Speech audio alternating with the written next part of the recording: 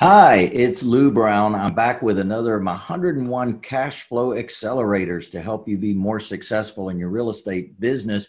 In this section, we've been talking about renovations. And boy, I tell you what, I've done a bunch of those. I've done whole subdivisions, and it's been really interesting to learn about working with contractors and getting them to behave the way you want them to. Oh, behave, as Austin Powers would say. And they won't unless you penalize them. Well, in my contract, it's called Independent Contractor Services Agreement. It's available in Volume 11 Renovations under StreetSmartInvestor.com. One of the things I have is a contract for the contractor. And an important thing to have in there is penalties when they don't complete on time. So typically we go through a list of things that need to be done. I provide that to them. It's a contractor.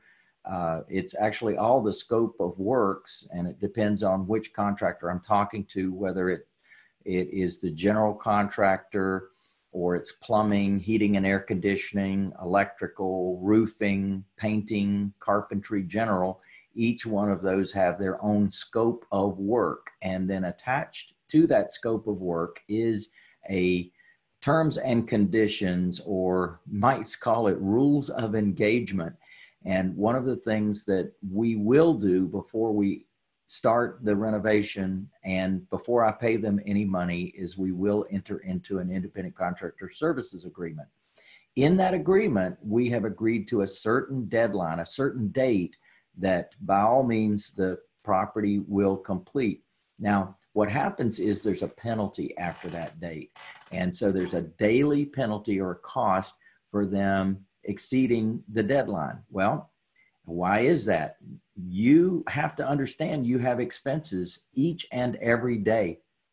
You have your cost of funds, you have your insurance, and you have your property taxes, plus you have your opportunity cost. That house hasn't been sold if the contractor's delaying that project.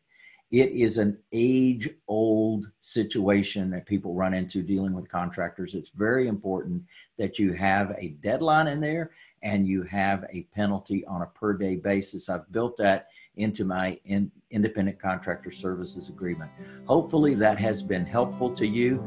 Like it, love it, share it, and I'll see you soon. Yeah, baby.